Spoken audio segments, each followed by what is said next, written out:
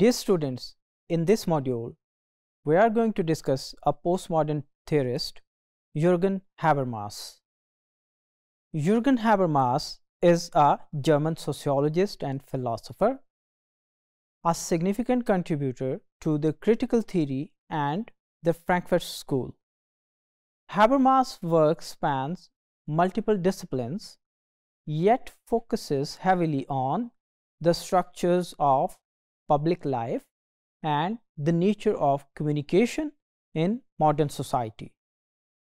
His central theme is the idea of communicative action, a form of cooperative action undertaken by individual based upon the mutual deliberation and argumentation.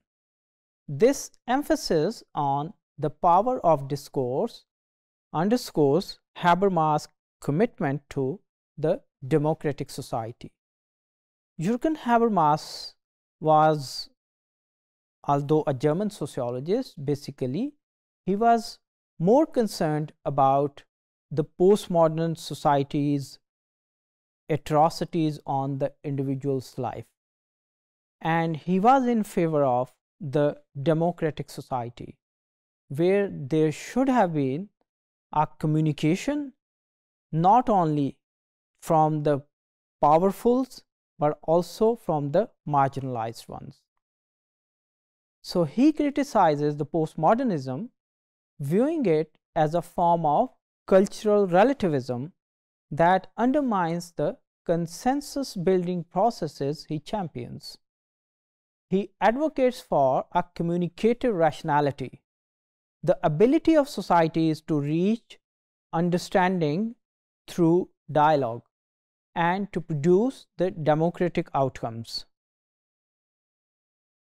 So his concept of public sphere, an area in social life where individuals can come together to freely discuss the societal problems, has been influential in the study of social movements. So actually his idea was that there must be a public sphere, just like the traditional societies, where everyone should be allowed to come, discuss and talk about the problems, the issues and the areas on which people are concerned. For instance, the Party House in Lahore can be understood as the manifestation of that public sphere, where everyone can be allowed to come and have contact with the intellectuals. So his theory of communicative action presents the society as being built on communication, rejecting the determinism of social theory. So in his view, the language and dialogue can create a shared understanding and consensus. So for Jurgen Habermas, it was very important that people need to be in communication, and there must be no gap between those who are on an advantageous position while they can communicate their ideas. On the other hand, those people who are on a marginalized position, they do not have the adequate platforms to communicate their understanding of the life and their understanding of the existing world. So there should be no gap, and that gap can be covered only by producing more and more dialogue possibilities in the public sphere. So Habermas' legitimation crisis is another major concept where he explains that the modern states often face crises in their ability to justify their rule to the citizens. Such a crisis might be observed in the form of growing political apathy and public protest. Like the recent Yellow Vest movement in France, these weekly protests in France began on 17th November 2018. At first, the protests advocate the economic justice, so later they called the institutional political reforms.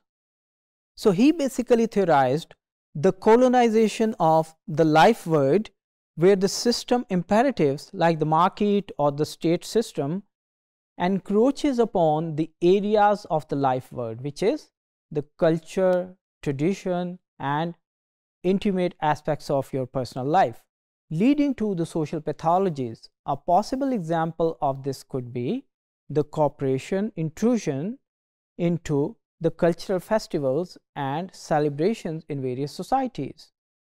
So today we can observe that whether it's an Eid festival in the Muslim countries or it's the Christmas festival in the non-Muslim or Christian countries, there is so much corporate activity which is encouraging people, motivating people for the consumerism. So everything is being consumerized in today's world. So Habermas' work also includes the concept of ideal speech situation, a situation where everyone has an equal chance to speak, understand and question. This scenario, although we can consider it more utopian because it seems like more ideal, underlines the democratic values that Habermas' work represents. To examine these ideas from the Pakistani context, let's consider the trend of social media outlets in the recent years.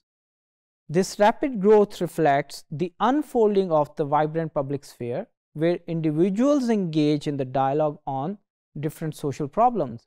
However, the challenge of achieving an ideal space situation becomes apparently given a certain constraints on the freedom of speech and censorship issues in the country. For instance, certain topics are considered sensitive and are not open for the public discussion. So in a nutshell, the influence of the powerful entities pose the challenges to realize the ideal speech situation, no matter whether it's the Pakistan or any other country.